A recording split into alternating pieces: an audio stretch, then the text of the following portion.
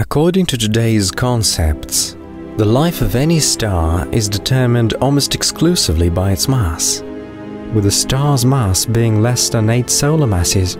Having completed several evolutionary stages, it eventually turns into a white dwarf. If the mass of a star exceeds 8 solar masses, however, its evolution follows a different path, eventually resulting in a supernova explosion.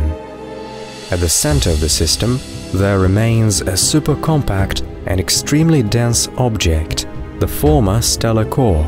Its fate also depends entirely on its mass.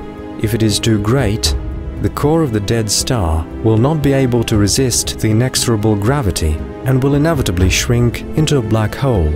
In the case where the mass of the stellar remnant is within the range of 1.4 to 2.2 solar masses, a neutron star is formed,